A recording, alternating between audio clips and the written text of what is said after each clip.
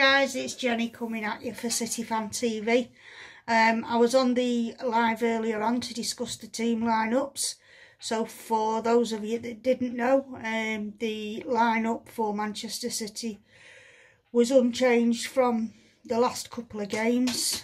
Abby Dahlkemper had kept her place in the defence, and it was pretty much as it has been for the last few games. So the game started off quite slowly, but City were the ones that had the possession. They were almost like two boxers that were sort of feeling each other out for the first couple of rounds. And then on 20 minutes, Lucy Bronze popped up with her second goal of the season to make it 1-0 to Manchester City. And it stayed that way till half-time. Leah Galton had gone off just before half-time break with an ankle injury, which didn't look very good. And she was clearly distraught as she was being brought off the pitch and in a lot of discomfort. So the teams went in, City 1 up, and came out second half.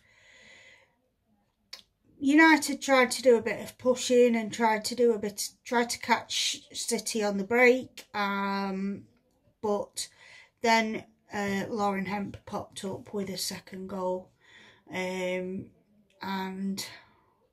towards the end it was Caroline Weir with another wonder goal, basically.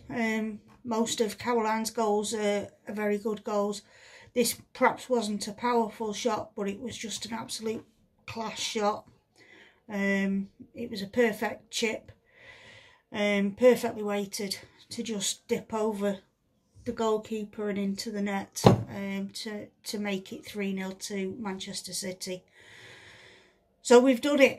We're 2 points behind Chelsea with the game in hand, and it's looking really exciting for the game against Chelsea at the Academy Stadium at the end of April, because that could basically be the title decider. And City, we know, want that trophy back after losing it last year on the points per game system after the curtailment of the season. So City are going to want that. Gareth has got to be happy with what he saw out tonight on the pitch. I thought Keira Walsh played absolutely amazing in midfield again. Abby Greenwood, obviously Lucy Bronze had a great game. Steph Orton was very influential in the defence, as always. Abby Dahlkemper, she's come in previously to this game and played 2 games and played really well, and it was just carrying on from there, really. I thought that Georgia had a game. In fact, every player that were on the pitch had a good game. In the second half, Rose Lavelle came on for Ellen White, and Laura Coombs came on for Caroline Weir. But yeah, every player that came out and played on that pitch, even the bit part, they did something. They played their part.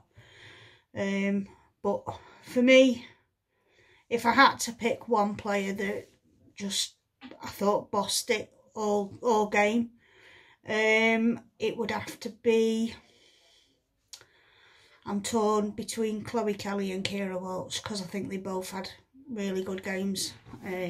So yeah, I'm gonna split it and say they both deserve man of the match for me. But in the stadium, it was given to Lucy Bronze because she got this first goal and got us on the way to that win. So I shall see you all again very, very soon. We've got the Champions League draw on Tuesday morning, so we'll be seeing who we've got in the next round for that. So yeah, watch this space. Bye for now.